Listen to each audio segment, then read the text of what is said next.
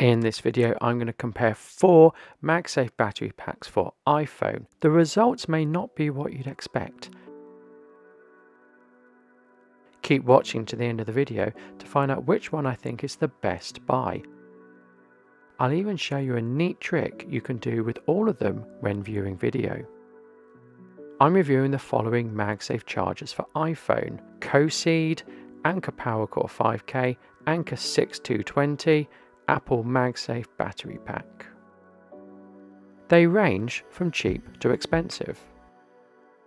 These are all roughly the same size, but lining them up you can see the differences, with the Anker PowerCore 5K being the smallest. All fit neatly onto the back of my iPhone 13 mini. With the Anker 622 and the Kooseed overhanging. The Apple MagSafe pack has the flushest fit with the mini. All of them charge a MagSafe equipped iPhone without issue. The Apple and the Anker 622 will automatically charge the iPhone as soon as they are attached. The Anker PowerCore and the Kooseed need to be attached and then switched on before they'll charge the iPhone.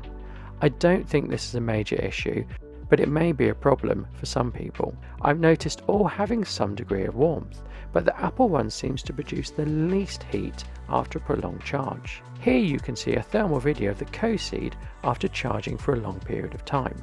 Both the Anker chargers charge by USB-C, while the Apple will only charge using a lightning cable.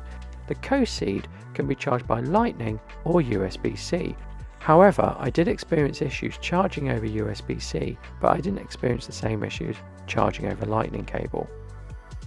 All apart from the Apple one can charge other devices.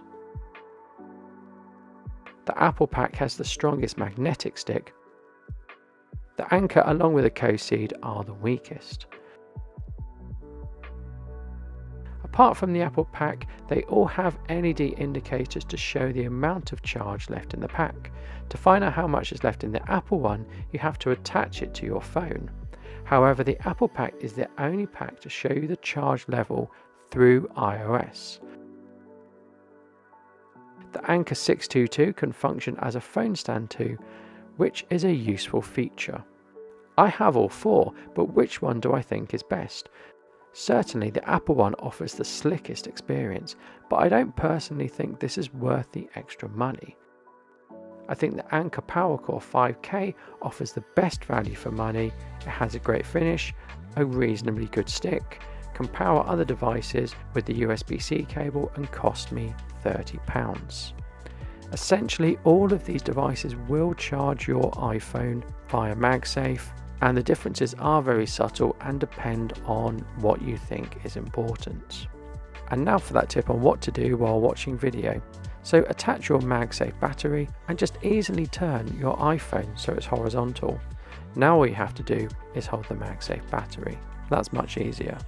Thank you. Goodbye.